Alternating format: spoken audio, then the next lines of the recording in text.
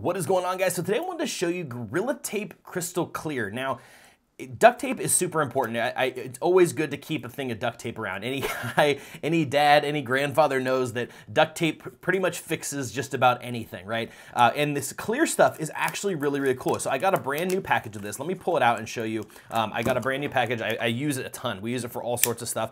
It just allows you to do very heavy duty taping, but without being able to see it, right? Duct tape is not the most attractive look, right? Obviously it's got that kind of that real metallic look. This is completely clear. So let me open this up here and show you guys just how this looks. So when I peel this off, it's a smooth tape, okay? It goes on glass very, very clearly, really nicely. And you can also put it over colored items. So you can see it is completely clear. It looks almost like packing tape, right? You would almost put this in the packing tape category, but it is way more adhesive, much, much stronger, much stickier than you're gonna get from packing tape. So I wouldn't use this for packing tape, right? It's a little bit on the thick side.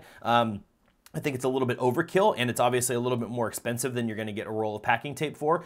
But if you're going to be putting stuff on windows, if you wanna double stick something onto a window and you want it to be see-through and almost like you can't even see it, this works great there.